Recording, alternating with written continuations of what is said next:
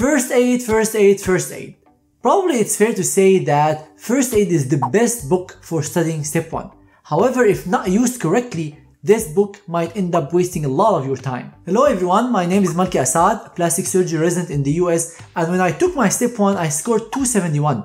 And I know that step 1 is pass-fail now, you don't care too much about the score, but listening to the tips of someone who scored high might help you ace your exam, pass from the first time efficiently without spending so much time. And in this video, I want to share with you a few tips on how to study from the best book for step 1 preparation, which is the first aid.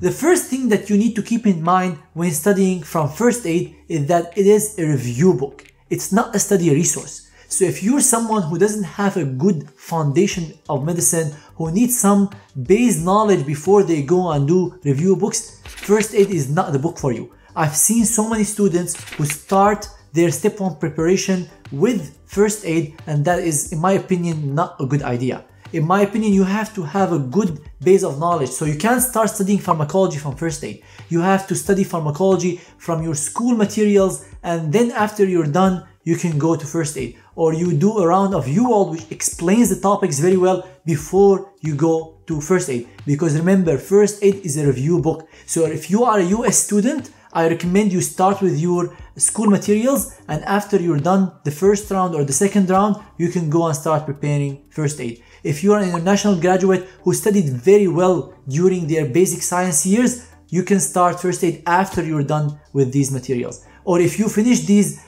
materials well, but it's been 4 or 5 years since you finished these materials in school, I recommend you touch on these resources by studying USMLE or Kaplan book before you go and study first aid. So don't let first aid to be the first resource you study or the first resource after you've been away from these materials for a long time.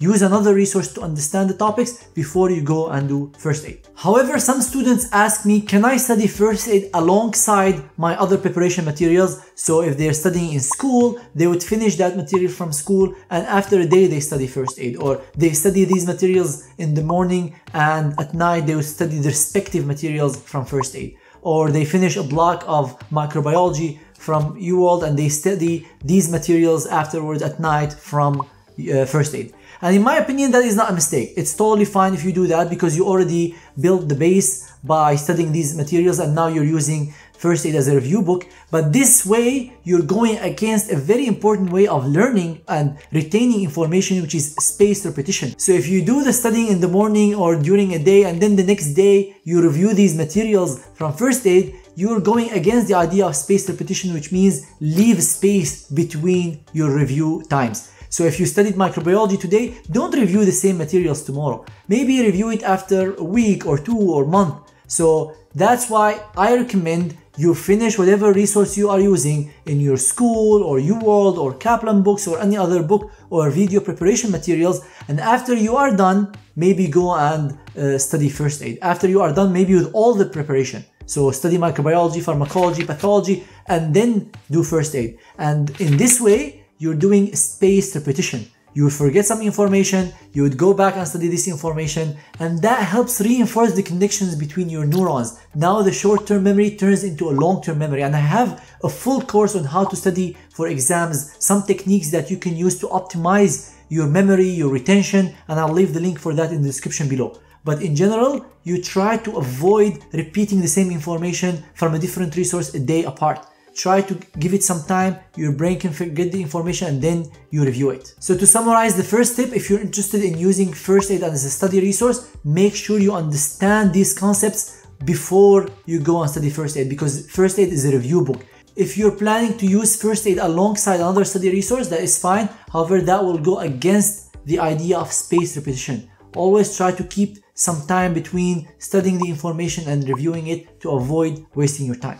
The second tip when it comes to studying first aid is related actually to the first one, which is understanding every single thing that is included in first aid. Everything that is in first aid is high yield. Of course, there are higher yield concepts than others in first aid, but consider almost everything in first aid to be high yield. That's why they included it in there, because these are the most important concepts to be tested on step 1. So don't say to yourself, oh, it's fine now, I understand 50% of the concepts and I'm gonna go on, and then later on I'm gonna try to understand them. The first round is the time to understand. If you're not understanding most of the information or half of the information that is in first aid, there is something wrong. You have to go and study from another study resource before you start first aid. You need to understand every single concept that is included in the book. And this is a common mistake I see most students do when I talk to them and advise them about what to do for step 1. I ask them, are you able to understand and tell me about each concept that is included in first aid? And they tell me no. And I tell them, did you go already through the first aid book? They say, yes, we went twice through the book. I was like, so you went twice and you're still not able to understand most of the information there? That is not a good strategy. When you're studying, don't just read the information. Passive learning does not help you, get a good score or pass the exam. And again, I have a full course on how to study for exams, and you can check these techniques that can help you improve your memory retention. But when it comes to first aid, you need to understand every single concept. So if you read a line and you don't know what is this about, you either need to search the resource that you studied from, UWorld or your school materials or videos, or search Google. So if it's a small amount of information, let's say 10% of the information after you studied UWorld is still not clear to you, it's fine, you can Google it. But if there is 50% on first aid that you're not able to understand, there is a problem here that you need to fix before you go on. Because if you continue reading, the problem will not get resolved. So in that case, you might consider having a tutor, and I'll leave the link for our tutoring services. If you're interested in having one-on-one tutor explain topics to you, that will help you a lot. If you're interested in studying another resource, you might consider that, but don't just read and say, oh, I will understand it later. When you're studying first aid, you have to be understanding every single concept. And I don't mean by understanding memorizing, because with more rounds of studying, you will be able to retain more information, but understanding what they're talking about. Because step 1 and step 2 CK and step 3 is all about understanding. Just memorization will not help, because if you just memorize the words, the exam has like a big paragraph of question and they will ask you about the concept behind the information, not necessarily the wording of first aid book. So make sure you understand every single thing on the first aid book. Another important tip when it comes to studying first aid is, should I take notes? And this comes whenever I talk about anything related to medicine or studying. And I made a detailed video on how to take notes if you're interested in watching that, and I'll leave the link for that in the description below and the cards above. But for first aid specifically, I don't recommend taking so many notes. If you want to take notes, make them very, very minimal. So the notes should not exceed 5-10 pages from the whole book. Why? Because first aid is a book. And if you want to take notes, why do you want to keep them in another place? Why don't you just underline or highlight certain areas? Maybe underline first round in pencil so you can erase it if you wanted to. Because I've seen these students who highlight the whole book, and now the whole book is full of highlight and I don't know what is important, what is not, what is the part that I want to actually review versus not. So if you want to take notes, consider doing some underlining, highlighting, and taking minimal notes on the side. Other types of students tell me that I can only study in flashcards. I can only study in a question and answer style, and that is totally fine. But just be mindful that creating flashcards for over 600 pages book is gonna take time. So just keep in mind that you will be spending days, probably a month, just trying to create that deck and flashcards. So if you have the time for that, that is fine, but just be mindful that time is limited whenever studying for any exam. Step 1, step 2 CK, remember that you have to do research. The gap starts from the time you graduate. You have to do US clinical experience, work on your personal statement, CV. There is so many things beyond just studying for the exam. So just be mindful that this will take time. Flashcards work very well. They work on an idea of active learning because you would be seeing the question and trying to answer it. But you can do also a form of active learning by looking at the book. So if you see, for example, a title of heart failure, you start thinking in your head, what are the causes of heart failure? What are the management of what is the management of heart failure? What are the symptoms? Before you look at the information. So this is still a form of active learning without seeing a flashcard. If you are comfortable with flashcard and this is the only way you've been doing it, it's fine, but just remember that this will take time. Another question I get asked about that relates to notes when studying first aid is, can I put my notes on the first aid book? And this is a very risky situation, because if you study UWorld and you end up putting notes from over 3,000 questions on this book, you won't have space to study. It's gonna be extremely overwhelming and you won't even know what notes are referring to.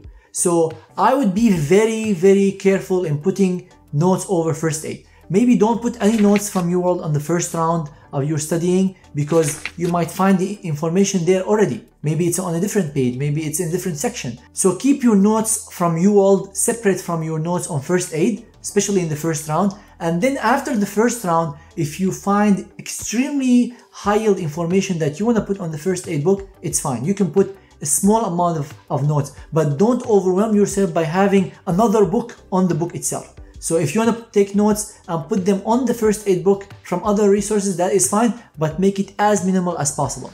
How much time does it take to finish the first aid book? And my answer is as long as it takes. The first aid book is a very high-yield collection of information from the first aid exam, and you need to study it well. You need to understand, as I said, every single concept, if not every single concept, more than 80-90%. You need to have this information available when tested in the exam. So if it takes you a month, you need to dedicate a month. If it takes you 2 months, you need to dedicate 2 months. As long as you know the information, I'm fine with that. So it doesn't necessarily you have to study first aid. As long as you are aware and familiar and knowledgeable about the information available in the first aid book, that means you have good knowledge. And you can test, of course, yourself through assessment tools, through UWorld self-assessment, through the MBMEs. And if you feel that you are very comfortable passing with very high scores, you might not need the whole first aid book. But if you are using it as a study resource, as a review resource, make sure that you are aware and knowledgeable of the information in that book. Generally, it takes around a day to study 10 to 20 pages. So if you're studying 40-50 pages a day and you're not very good as a baseline, that means there is something wrong here. Because I've seen these situations where students just read and think they are learning, but in reality they're not. So ask yourself at the end of each page that you are studying, am I able to present that information to myself or to someone else? And if the answer is yes, that means you have good knowledge of the information in that page, and go to the next one. If you feel that you're still far away, you still don't know what's going on there, and although you spent an hour, try to solve the problem. Don't just study 100 pages covering gaps. The purpose of learning here is to overcome the gaps, not trying to cover them. So as I said, most students generally finish between 10 to 20 pages a day, which means the whole book would take you between 1 to 2 months. However, students vary. Some students might finish it in 20 days. Some might take 3 months. It varies a lot based on your baseline knowledge and how fast you learn. And the final question I'll answer for today is, how many rounds of first aid should I do before I go and do my step 1 exam? And again, my answer is as many as it takes. So if you do 1 round and you're ready, go for the exam. You don't need more rounds of first aid. You might need to review your other resources that you've been relying on, like first aid or other books. But if you're ready from a first aid standpoint, you don't need to review it more. If you feel that you still have information that you don't remember well, you want to review it once, 1 or 2 or 3 times, you have to review it as many as it takes. So if you're reviewing 5 and 6 times and you're still having a problem, again, try to find what the problem is. Just going over and over a resource will not help. If you study 10 times or 20 times, if there is a problem that you are not resolving, this will not solve the problem if you just repeat it. Because if you repeat it, it gives you something we call the delusion of learning. You think that you're learning, but in reality you're not. You're just reading. So if you feel after the second, third round that you're still not comfortable with the information, you have to reach out to someone, and we definitely can help you with that. We can schedule a consultation with one of our advisors and try to understand what is the problem and try to resolve that rather than just mere repetition of the book. So to summarize what we talked about in this video, first aid is a great resource for studying for step 1. However, if not used correctly, it might waste a lot of your time. Be mindful when using first aid that this is a review book. It's not a study resource. So you have to have a good base of knowledge from your school or from UWorld or from other resources before you use first aid. Don't use first aid as the first ever book when studying for basic science topics. Second, make sure that you understand the majority, if not every single thing that is included in this book. because understanding is key in passing and getting a high score on the STEP exams. Third, when it comes to taking notes, don't take so many notes from the book somewhere else because that will take so much time. If you like to study in flashcard style, that is fine, but just be mindful that this will take extra time. And if you want to write notes from other resources like UWorld on the first aid book, make them minimal. Again, to avoid wasting time and not overwhelm yourself with so much information on the first aid book. How much time does it take to study the first aid book? It generally takes between 1 to 2 months, but this time period varies a lot between students based on how fast you learn and your baseline knowledge. How many rounds of first aid studying should you do before you go to the exam? I usually say as much as it takes. Usually students spend between 2 to 4 rounds, but if you needed more, if you needed less, that is totally fine because this will vary based on how fast you learn, your baseline knowledge, and what other resources did you use. That brings us to the end of this video. If you need any one-on-one guidance on how to best study for first aid, for UWorld, for step 1 or step 2 in general, go ahead and check our USMLE tutoring session that I will leave the link for that in the description below. If you find any value in this video, make sure to hit the like button, subscribe to the channel, and hit the bell sign so you get notified whenever I post future videos on my YouTube channel. If you have any questions, leave them in the comments below or feel free to reach out to me on Instagram or Twitter at Malki Assad, my Facebook page Malki Assad MD, or our email info@thematchguide.com. Thank you everyone so much for watching and good luck on your step 1.